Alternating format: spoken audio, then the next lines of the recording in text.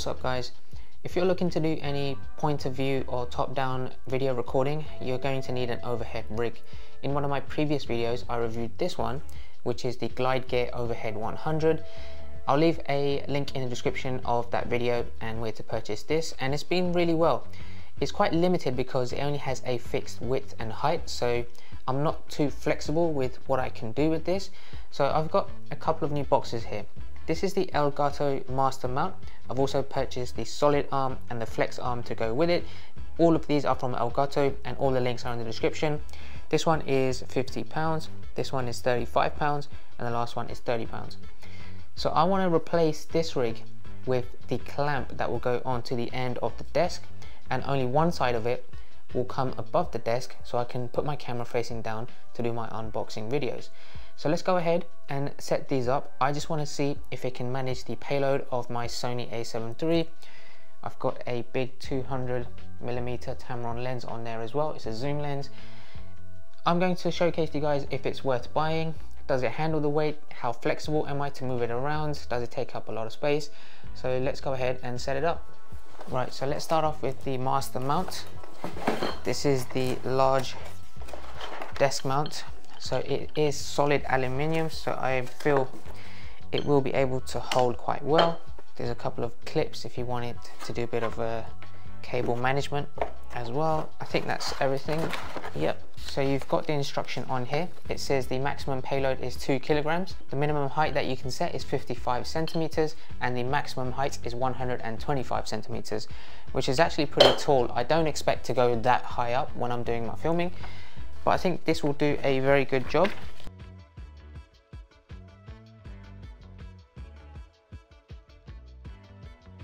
Now that is extremely solid. So you can go pretty much as high as you want. This has a 1/4" screw ball head there at the top. Pretty much any direction you want to set something at. So let's just do it for there for now. Now let's get the flex arm.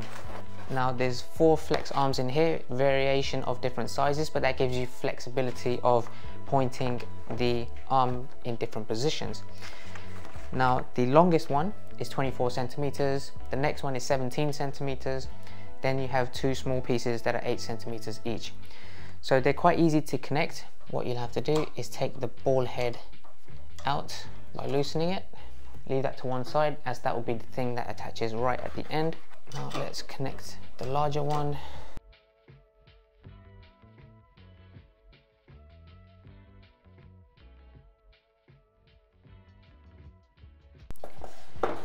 And finally, the solid arm is just a complementary arm that comes off to the side, which also has a ball head, but this will be clamped to the main clamp here.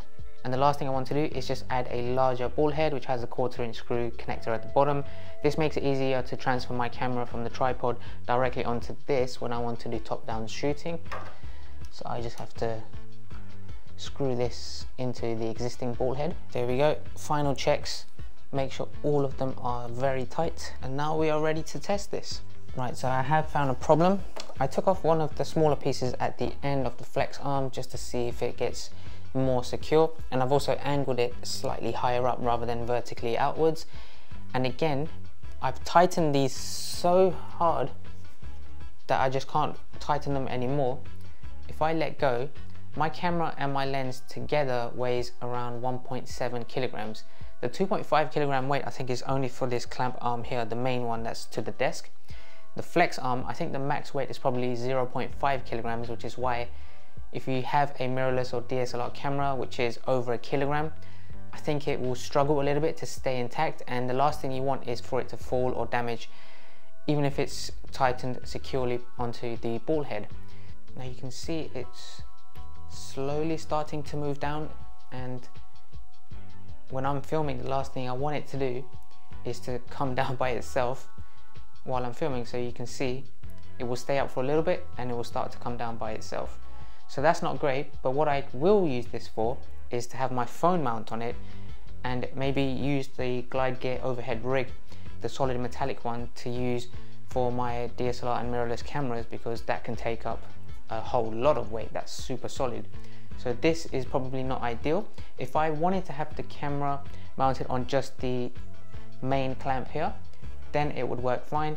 But the flex arm I would recommend is only for more lighter items. Overall, I paid £115 for all of these 3 items. To have yourself a nice like podcast or filming setup on your desk with lighting, some microphones, and even your smartphones, I think it's great. Personally, I think it's a little bit too expensive than what you're getting for it. If this was capable of handling a larger payload, I think it would definitely be worth the price.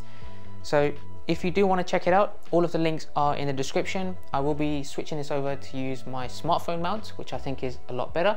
So I will be connecting this. It's got a little aperture pocket light on there as well. I think the payload on that suits this a lot better. So what I'm going to do is remove this. This is a lot better for my setup. So if I'm going to do unboxing videos, then I can use my phone to do it. If I wanted to use my camera to do it, then I will use the previous overhead rig that I had. I'll leave a link for all of these. Let me know if you guys have any questions, and if you did like this video and you want to see more videos around how to create YouTube videos and create your setup on your desks, drop a comment down below. I've got new videos out every week. I review all things tech, especially around the camera accessory space. If you did find this useful, make sure you go ahead and subscribe so you don't miss any of those ones. Like this video, and I will catch you guys next time. Take care.